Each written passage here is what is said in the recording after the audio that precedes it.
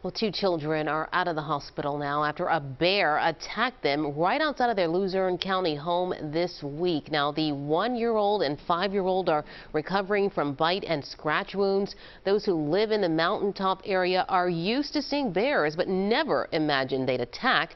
The Pennsylvania Game Commission has tips for what to do if you do find yourself faced with a grizzly.